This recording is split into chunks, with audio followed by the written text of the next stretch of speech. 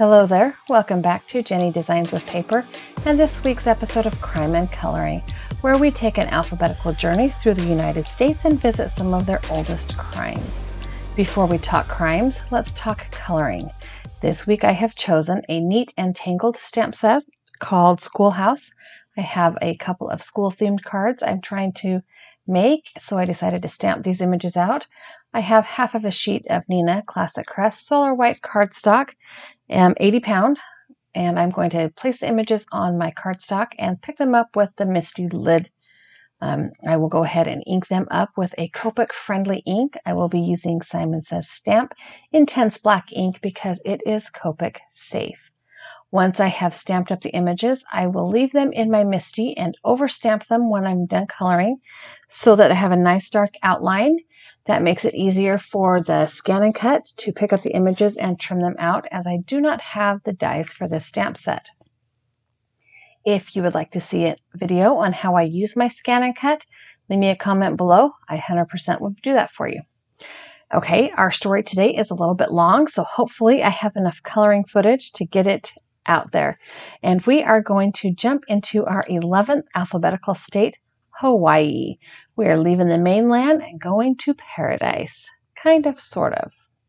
Hawaii was granted statehood on August 21st, 1959. However, our story takes place in the 1930s when Hawaii was still a territory to the United States. There are a number of important characters in our story, so we're going to talk a little bit about our characters first. Grace is the first character. Grace Hubbard Bell was born on November 3rd, 1833 in Washington, D.C.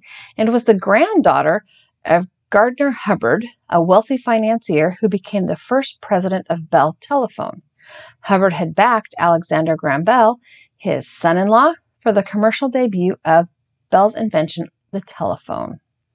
Grace grew up playing in the sprawling grounds of Twin Oaks, the mansion her grandfather built in the upscale Rock Creek area of Washington, D.C. As a young debutante, Grace found her cultural background served her well, and in 1910 she married Major Granville or Raleigh Fortescue. Granville was a Rough Rider and had served with Theodore Roosevelt in the Spanish-American War, where he had been wounded at San Juan Hill. The young couple embarked on a life of travel and privilege. However, her husband failed to be as financially successful as she had expected. Grace did all in her power to maintain a facade of success. She knew the value of appearances. Our next character is Thalia. Thalia Fortescue was born February 14, 1911, in Washington, D.C. to Grace Ann Granville Fortescue. Thalia is Grace's daughter. Named for the Greek muse of comedy, Thalia, perhaps predictably, grew up playing what she saw as harmless pranks. I don't think her victims thought they were harmless. However, her privileged social status always afforded her the freedom to get away with mischief. Thalia's family line assured her status in social circles in Washington, D.C. And it was reported that Thalia really never quite grew up. She didn't embrace adulthood, often acting like a spoiled child. Thalia had not acquired the social graces of her mother, nor did she acquire the confidence of her father. There are reports that her personality appeared to be disjointed or fragmented. From her mother's social grace, Thalia learned that there was a class of people in the United States, and her father's confidence translated more into headstrong or stubborn, impetuous behavior. Our next character is Thomas. Thomas, or Tommy Hedges Macy, was born to William and Aline Thomas Macy on March 5, 1905 in Winchester, Kentucky.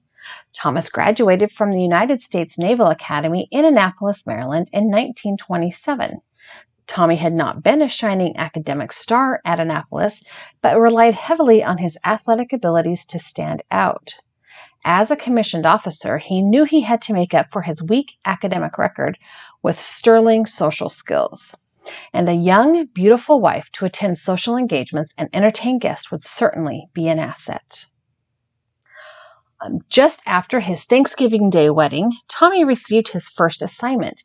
He was to serve as an ensign aboard the aircraft carrier Lexington, a job that placed his new bride back in her parents' care. So Thalia and Tommy were married on Thanksgiving Day, and then Thalia went back to live with her parents while Tommy took on his first tour of sea duty.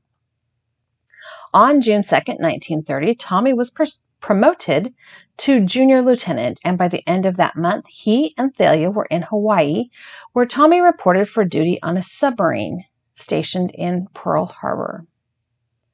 Our next character is a man named Joseph, and I'm going to butcher his last name, and I apologize. Oh my goodness, I looked up how to say this, and I think I have it right. Kahawai'i. Joseph Kahawai'i. We're just going to call him Joe. Was born to Joseph Sr. and Esther Onatino in rural Maui on December 25th, 1909, Christmas Day. His family moved to Honolulu, and then his parents divorced. Joe lived with his mother, who later remarried, but Joe remained in contact with his father. He attended elementary school in Kahawai'i and attended the St. Louis School through an academic scholarship to play high school football. And he built up a pretty positive reputation. Due to the great reputation, Joe never graduated and worked various jobs. He also enlisted in the Territorial National Guard as a boxer. Joe fought both professionally under the name Joe Kalani and as a member of the 298th Infantry Regiment. Okay, so now on to the crime part of our story. Tommy and Thalia's marriage wasn't exactly happy. Thalia was only 16 when they were married, which is not out of the ordinary for the time, but the reports that she acted like a spoiled child as opposed to an adult, this is probably why. Okay. Thalia also had a reputation for being snobby and rash. She did not win friends in Hawaii's Naval Society.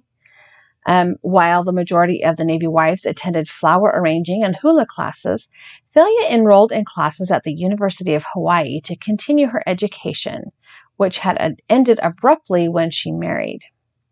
The romantic view that Thalia had of becoming a Navy wife, a life that promised adventure and travel, wore off quickly. And despite living in an exotic locale, Thalia found the numerous social engagements and polite conversations bored her just as easily as had gatherings on the East Coast. Used to doing whatever she pleased, Thalia often left parties abruptly, giving other guests the impression that she thought herself socially and intellectually superior. Her attitude began to take a toll on her marriage because socializing and entertaining were required to further a Navy career. When Thalia's actions began to cause gossip among the other Navy wives during their card games and other activities, Tommy threatened to send his wife back to her parents if she failed to improve her behavior. There were also reports of violence in their marriage. Tommy and Thalia had rented a cottage in Moana Valley, where a lot of the naval colleagues lived with their wives. Thalia and Tommy fought loudly and often, and neighbors on their street complained of bitter screaming matches. Friends in the Navy reported that Thalia had even bitten Tommy during an argument. And if that's not enough, unhappiness and violence was not the only issue. In the summer of 1931, Thalia was pregnant and diagnosed with preeclampsia and lost her baby. And after the miscarriage of her child, she sought counseling from a psychologist. And the psychologist concluded that Thalia's personal and emotional problems were so serious that they required treatment by a psychiatrist. Okay, so what does Thalia and Tommy have to do with Boxing Joe and Thalia's mom, Grace? I'm about to tell you. On a September night in 1931, Horace Ida, a young Japanese man, that's important, borrowed his sister's 2-year-old car and attended a luau, and he had friends with him. He had his friend Joe, his friend Benny, his friend Dave, and his friend Harry. At about 12:30 a.m., Horace suggested they call it a night. He and his friends piled into the car and left the luau. As the car passed through an intersection in downtown Honolulu, Horace barely missed colliding with an automobile coming from the opposite direction. There was no contact between the cars, but both drivers stopped and everyone piled out to argue. The occupants of the other car were Agnes and Horace Peoples. Mrs. Peoples was voicing her opinion of Horace Ida's driving skills when Big Joe, as he was known, all 6 feet or more of him, hauled off and punched her in the face. Mrs. Peoples was equal to the challenge. She gave as good as she got. She clenched her fists, wound up, and to Big Joe's surprise, slugged him in the mouth. Both parties were commenting on the other's race and their ability to drive based on their ethnicity. That word I can't say. After Joe and Mrs. Peoples punched each other in the faces, cooler heads prevailed, and the Peoples drove off to the police station to report the incident. At the station, the Peoples gave Horace Ida's license plate number as 58-895, and the police put out an all-points bulletin for the car and its occupants. At the same time, the police were getting reports of an assault and rape on the island. So the same night that Horace and his companions had a run-in with the Peoples, Tommy and Thalia, and along with the Browns and the Bransons, other naval couples, attended a Navy event at a Waikiki nightclub. Sometime around 11:30, Thalia had an argument with Tommy, and after slapping him across the face, she was seen storming out. Thomas assumed she was angry, and he stayed at the nightclub and was just going to continue his socializing. Thalia left the nightclub, and she claimed that she was walking towards Waikiki Park, another nightclub or dance hall that was a little bit down the road from the nightclub where the Navy event was taking place. The second club, Waikiki Park, had a dance that night as well, and that dance was normally scheduled to end at 11:45. But it is reported that that event stayed going on. It actually ended closer to 11:55 that night, which is right around the time that Thalia and her husband would have gotten into an argument. Okay. The last dance at the naval event was supposed to stop at midnight. However, the participants did not let the orchestra stop playing until 1 o'clock in the morning. When the orchestra stopped about 1 o'clock in the morning, Tommy looked around for his wife, and when he couldn't find her, he assumed that she had gone home and went and found his friends and headed to the home of another naval officer. Apparently, there was to be an after party at this officer's home. So Branson's wife took their car and went home, and Tommy and Lieutenant Branson piled into Tommy's car and headed over to this after party. However, when they got to this friend's home, there was no party actually there, and Lieutenant Branson fell asleep at the house, where Tommy went looking for snacks. While Tommy was foraging for food, he tried to call his wife to make sure she had arrived home safely. After several calls, she did answer her phone and told him he needed to come home immediately. Something terrible had happened. So Tommy took his car, leaving his sleeping friend, Lieutenant Branson, there at the non-party party. So backing up just a little bit, sometime between 12:20 and 12:45 Sunday morning, Thalia was picked up as she walked down an isolated and unlit portion of a road by a car with two couples in it, the Bellingers and the Clarks. When the car stopped, Thalia asked if the people in the car were white. She reportedly asked this because she had very poor eyesight.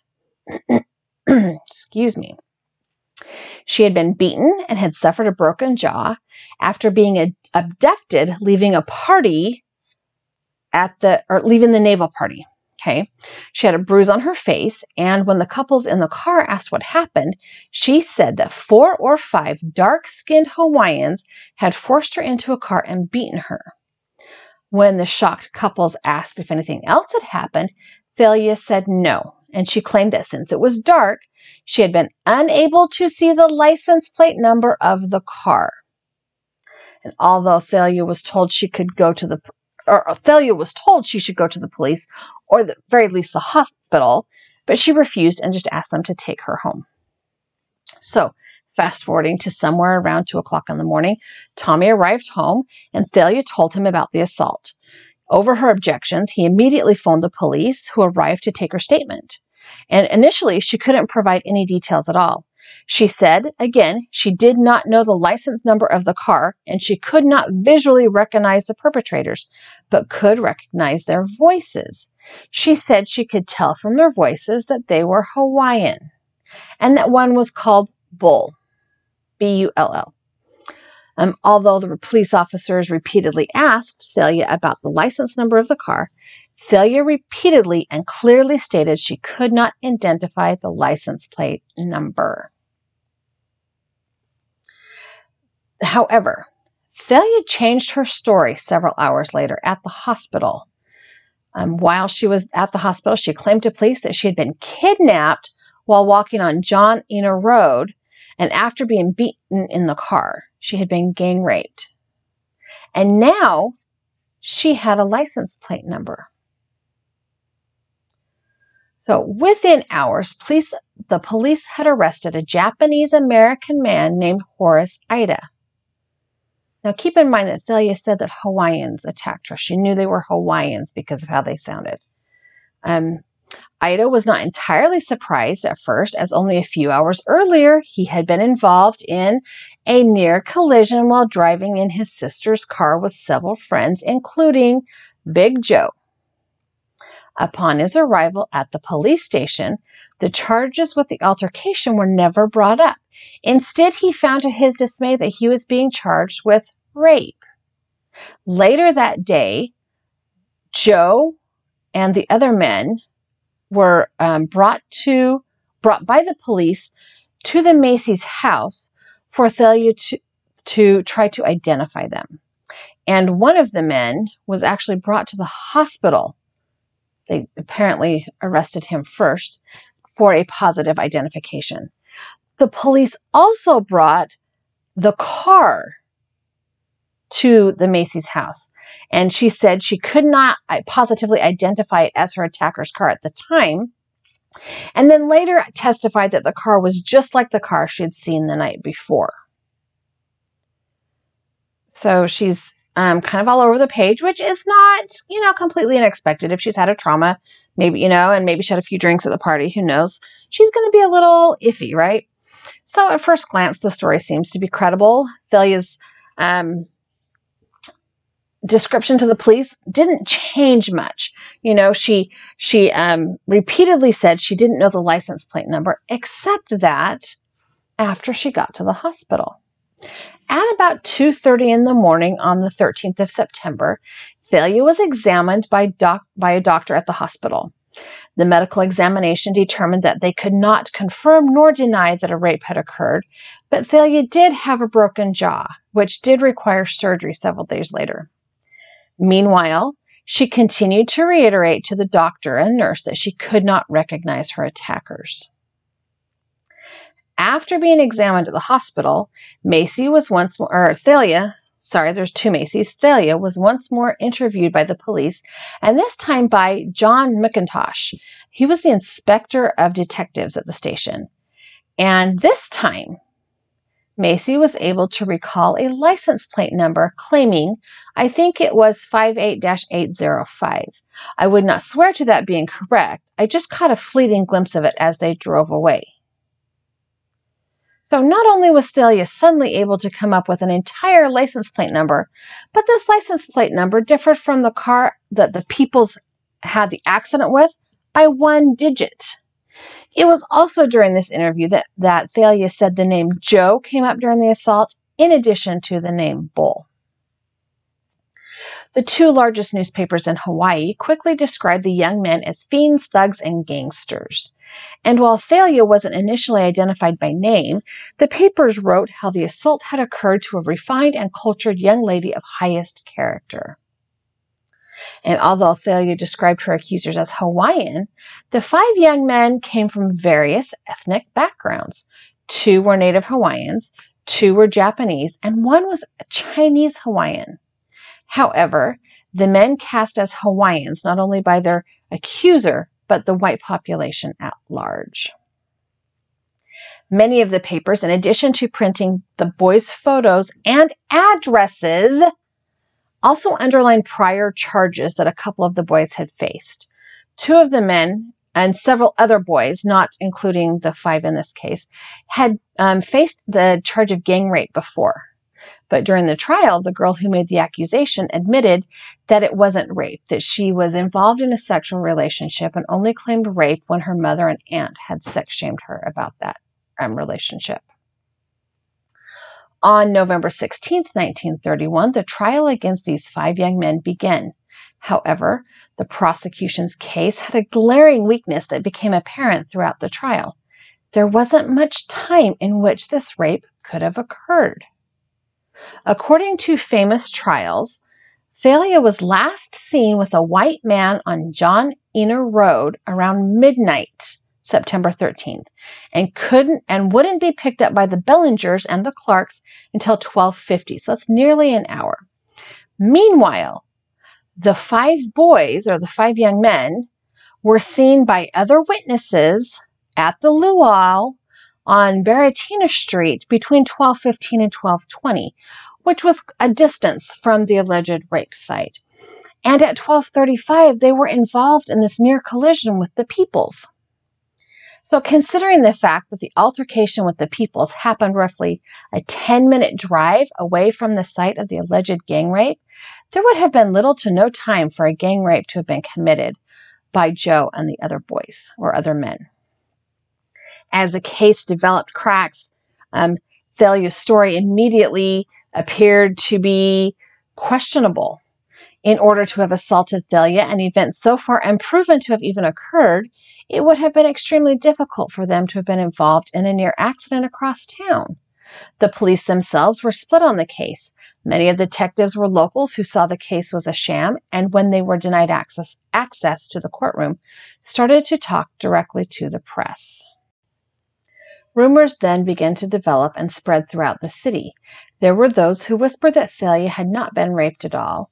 It was said that she was having an illicit relationship with one of the 5 suspects, and that she was on her way to a rendezvous with him when she found him in the company of 4 drunken friends, which isn't any more likely to happen than a gang rape given the time lapse and the distance. It was also speculated that Thalia was having an affair with one of Tommy's shipmates, and when Tommy came home after the party, so the gossip went, he found his wife and his friend in a compromising position, and it was actually Tommy who beat up his wife and broke her jaw.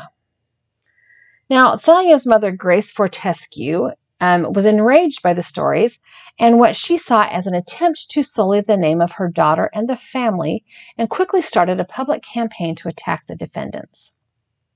However, the case fell apart in court, and after a 3-week trial and a lengthy jury deliberation, the jurors declared themselves deadlocked and a mistrial was declared. Now, Grace Fortescue was not willing to wait for another trial. She first arranged for the kidnapping and vicious beating of Horace Ida, the owner, or the brother of the owner of the car. Next, she talked Tommy into getting 2 friends in the Navy to help him, a man named Albert Jones and Edward Lord, and they kidnapped Joe. Now, because the 5 defendants in this case had not been found innocent, they were on parole, and Joe was required by the court to meet with his probation officer every morning in downtown Honolulu. So Grace and Tommy knew exactly where to find him. Joe was likely targeted because he was the darkest colored of the rape suspects. Yeah, that's just mean and nasty, and I don't even know. On January 7th, 1932, Jones, one of the naval friends of Tommy, grabbed Joe as he was leaving the Judiciary Building after waving a fake military summons in his face.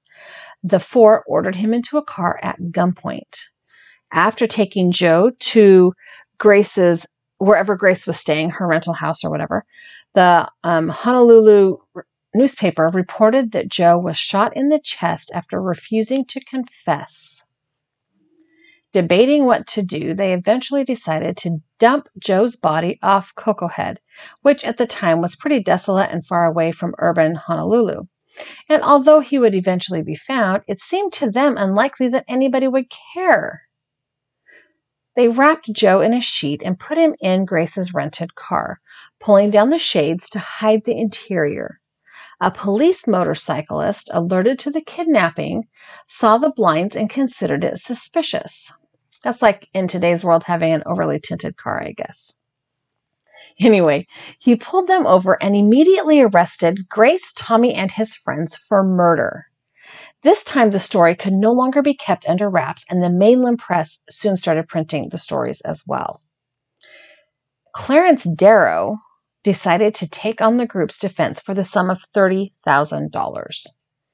Now, throughout the trial, Thalia presented herself as an innocent victim. She was the victim of an attack, she was the victim of rape, and she was not involved in this supposed kidnapping, right? I'm using air quotes here like you can see me. The prosecutor, John Kelly, played on her feelings of superiority. While she was on the stand, she became enraged, ripped up a piece of evidence, and stormed from the stand. And this seemed to be a prosecution victory. However, the courtroom erupted in supportive applause from the spectators, like she had done something awesome. The jury returned a verdict of manslaughter rather than murder. Grace and Tommy and his two naval friends committed premeditated murder, and the jury convicted them of manslaughter. Racial tensions were so high that they really had expected another hung jury. The mainland press exploded with even more stories, and the situation in Hawaii grew tense. Admiral Sterling was considering enacting martial law, and he had been kind of watching the tensions from the beginning and had been considered imposing on it from the very beginning of this trial. After a flurry of diplomatic maneuvering between Washington, D.C. and Honolulu, martial law was avoided, and instead, under pressure from the Navy, the territorial governor, whose name was Lawrence Judd, commuted the 10-year sentences of the convicted killers to, get ready to grind your teeth, 1 hour to be served in his office. So these four people who committed premeditated murder because they were rich and well-connected got a 10-year sentence commuted to 1 hour in the governor's office. Days later, the entire group, including Tommy, Thalia, Grace, and the two Navy men, and their attorney, Darrow, boarded a ship and left the island in turmoil. Thalia and Tommy actually divorced in 1934, just a couple of years later, and unfortunately, she committed suicide in 1963. Tommy died in 1987. Grace died in 1979 and was buried in Arlington with her deceased husband. Albert Jones, one of the Navy friends that helped, died on September 23, 1966, and Edward Lord died in 1967. In 1966, while being interviewed, Albert Jones admitted that he was the one who shot Big Joe. And that's not even the whole story. Even though the prosecution's lead witnesses, Thalia and Tommy, had left the island and could not be forced to return to testify, the four surviving defendants could not be exonerated, nor could they be convicted. Congress, the Navy, and the mainland public opinion would not allow the charges to be dropped without good reason. Before the subsequent dismissal of charges, Governor Judd hired the famous Pinkerton's National Detective Agency to further investigate and to review the evidence. The Pinkerton agency responded with a 279-page report in which the introductory letter stated, and I'm going to read it and hopefully it makes sense. An analysis of the reports of our representatives, together with the reports and statements of the Attorney General's office, the Office of the Public Prosecutor, and the Police Department, also the testimony at the trial of the defendants, makes it impossible to escape the conviction that the kidnapping and assault was not caused by those accused, with the attendant circumstances alleged by Mrs. Macy. Okay, they don't think that it happened. There was some belief that Thalia Macy may have heard the license plate number while the police officers were driving her from her house to the hospital to be examined. Ultimately, the Pinkerton report showed that Thalia Macy was exposed to the license plate number numerous times before she, quote, remembered the information. Okay. I was a little bit annoyed when I saw this story, but it's a fascinating story in and of its own self. And while it technically occurred before Hawaii was a state, I think it still counts because Hawaii was a territory at the time. Let me know your opinions of this story. I kind of feel like sometimes the rich think they can get away with all the things. I did find some photos. This is Grace Fortescue, Thalia's mother. The next photo is a photo of Thalia herself, and she looks young in this picture. I mean, she was young when she got married, but she looks really young. I did find a picture of her husband, Tommy, in his naval uniform. He also looks kind of young, although not quite as young as her. And I did find the mugshots or pictures of the 5 defendants that were published in the newspaper in Hawaii. Those poor boys. Oh my goodness, they look almost as young as Thalia did in that picture. Thank you so much for stopping by my channel. I hope you enjoyed this episode of Crime and Coloring. I have chosen a couple other videos here I think you would like, and I've added a subscribe button. If you have not yet subscribed to my channel, I would love it if you did. Give me a thumbs up, leave me a comment, and have a really great day.